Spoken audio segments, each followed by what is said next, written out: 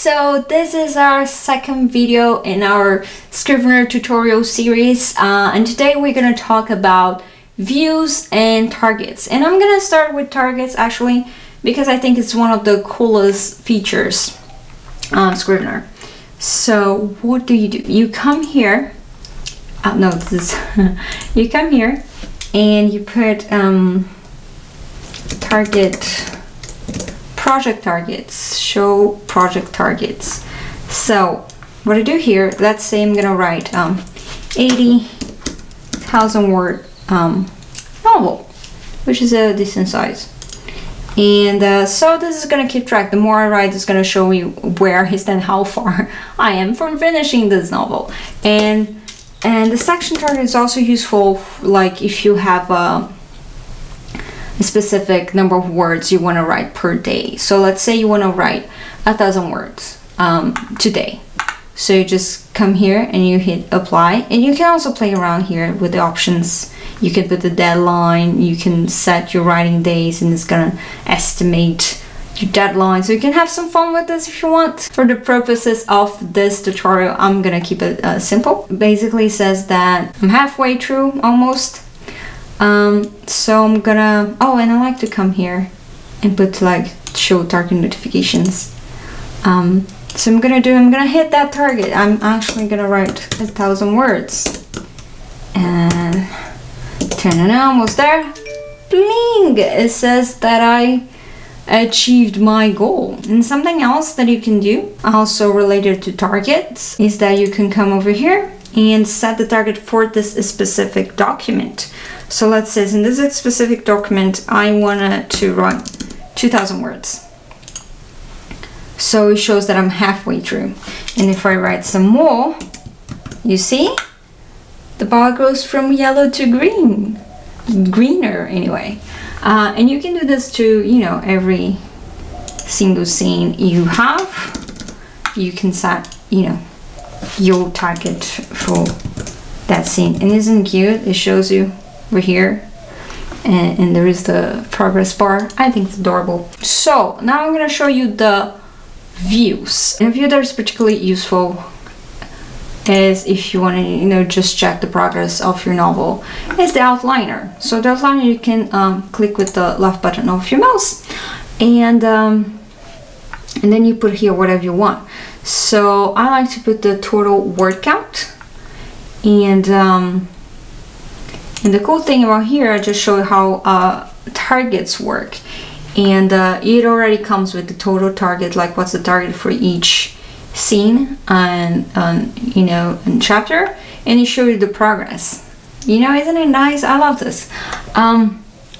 So this is how this view works. And also remember that the previous video I showed like use label color, and then I show you how to put the label color in the icons over here. So you can also put the label colors in the outliner roles, and this is how it's gonna look like. I like to put this here. Some people find it too colorful, but do whatever you think it's nice. What do I have to show next? Oh yes, of course, full screen. This is probably the view that I use the most, because I like to write in full screen, but not like this. Like, what is this? This is awful. So what I do is that I make sure that full screen is full screen, and I change the zoom over here and make sure it's huge. And another thing that I like to do, and this is just for fun, but I like to put an image in the background. So for the purpose of this video, I'm gonna choose this over here because it matches my current project, and also matches my screensaver. It matches everything. But anyways, like, I'm not seeing it. Where is it? Because you have to come here to paper fade. You know, the more you do, you know, whatever.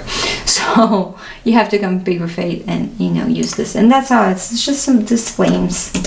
I like it subtle. If you don't like this, you can of course play around with this, and what's gonna do let me show you something that's gonna show you. Okay, and then you have this area over here, and you can put the inspector, for instance, here if you want, and the keywords, which I haven't shown you yet, but you can put them here as well. I don't think this is useful. When I come to from screen mode, I want to write. I don't want any distractions, so I leave it like this. This is how I like it. And the last view I want to show you today is the corkboard.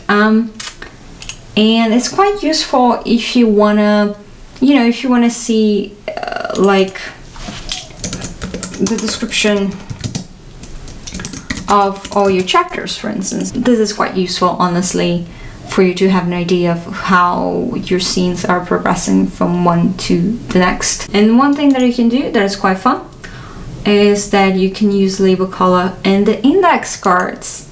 So now they are colorful. I mean, if they have a label, they are colorful, which those two over here, they do.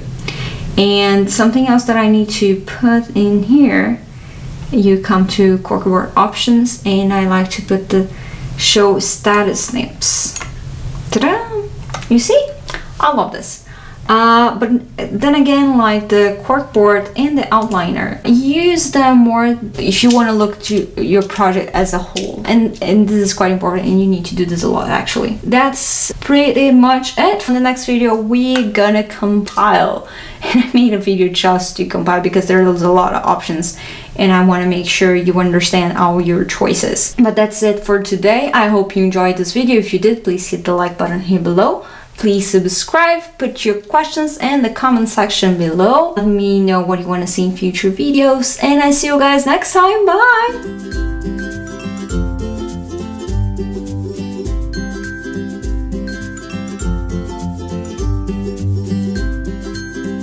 All right,